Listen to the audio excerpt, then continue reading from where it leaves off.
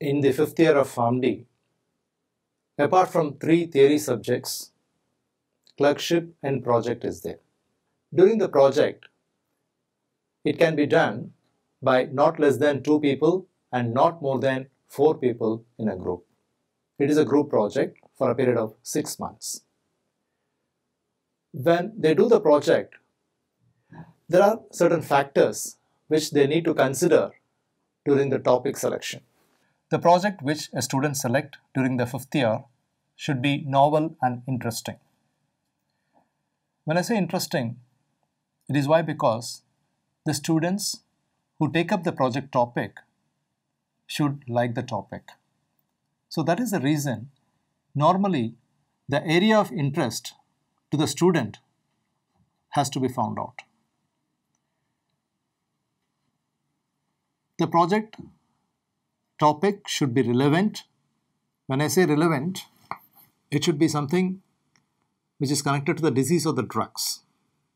It should not be irrelevant, like say for example, the student wanted to know which are all the surgical equipments used in the department of surgery for the operation.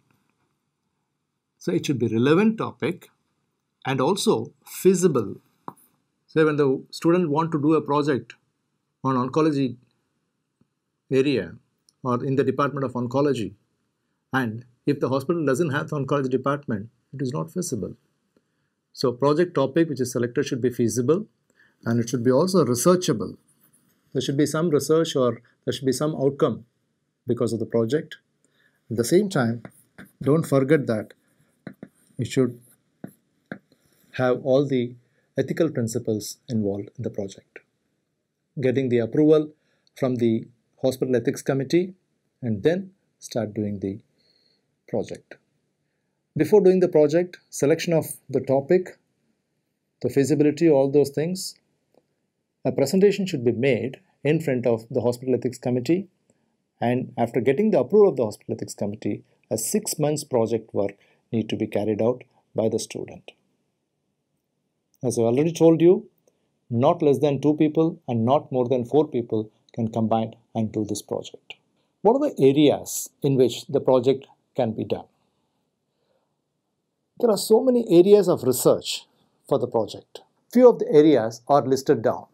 For example, drug use evaluation studies.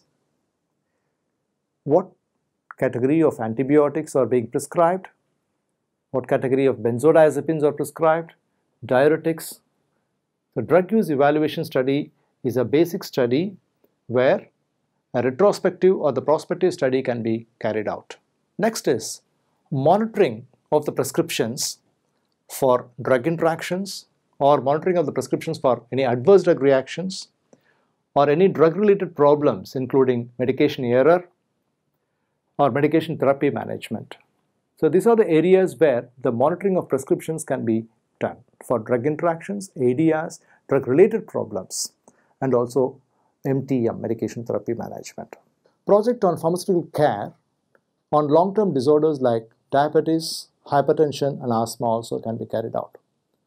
Checking for the regional drug use, especially the surgical antimicrobial prophylaxis, and switchover therapy from IV to oral antimicrobial agents also can be done. There are a lot of areas like health-related quality of life on long-term disorders like cancer, diabetes, asthma.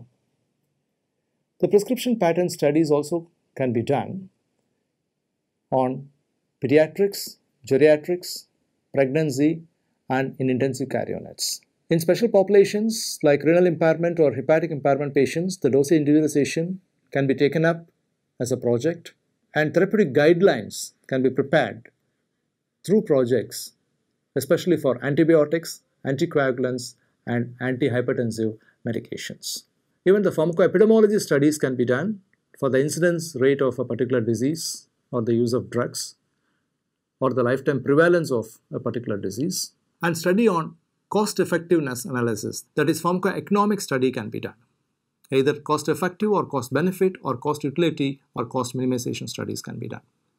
In community pharmacy also they can take up few projects like effective healthcare screening programs, pharmacist and patient counseling, the effectiveness of patient counseling by the pharmacist, and few of the pharmacokinetic and pharmacodynamic studies, especially the BAB studies, bioavailability and bioequivalence studies, can be taken up.